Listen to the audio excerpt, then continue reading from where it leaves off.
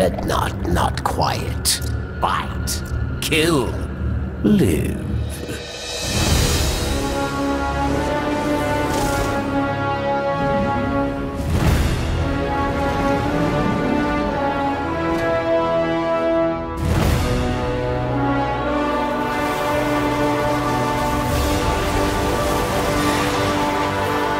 We hear the community's call for new content, and with the April update, the live team is excited to be able to bring new ways to play and experience Destiny. Making your Guardian more powerful is a huge component to the Destiny experience. So with the April update, the live team raised the light level up to 335. We've basically made it easier to increase your light level through different sources. So whatever you're interested in, there's something there for you.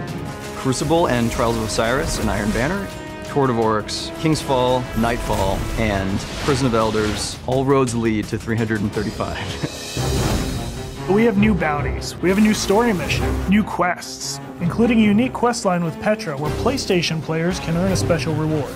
We also have 2 new strikes.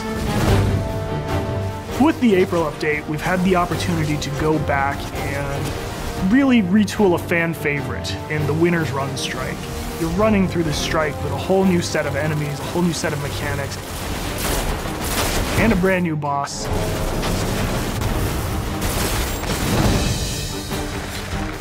With the Blighted Chalice strike, Varric has sensed a new Taken power rising to take the throne, and he wants you to chase this power and ultimately capture Malak to imprison him in the Prison of Elders.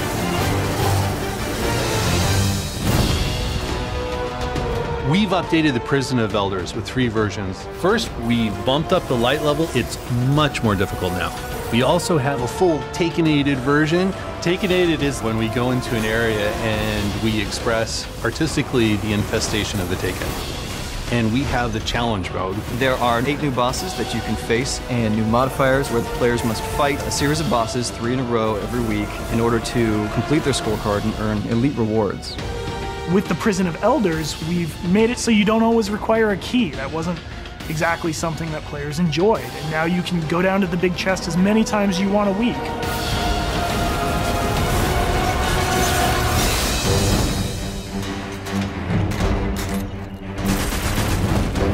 With these new challenges come new rewards, including a new type of gear called Chroma. In addition to shaders, in addition to mix matching their armor, they now have a new way to further express the light in their Guardians. Customize your entire appearance, from your armor to your weapons. You will literally glow with a color that's a reflection of your personality and an extension of your Guardian.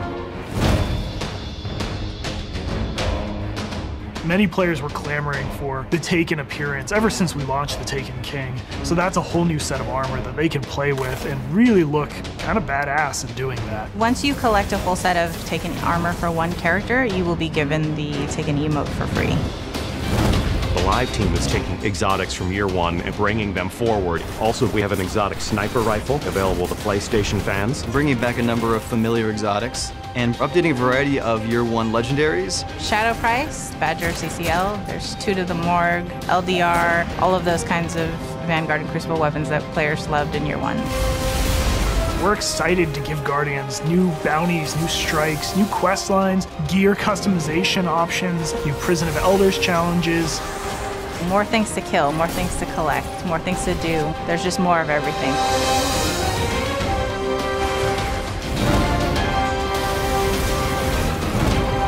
I'm most excited about raising my light level and then going out and acquiring some of that Chroma gear. On April 12th, I'm taking the day off work to... I am excited. The new Taken sword is awesome. You can just go destroy the Taken with their own sword.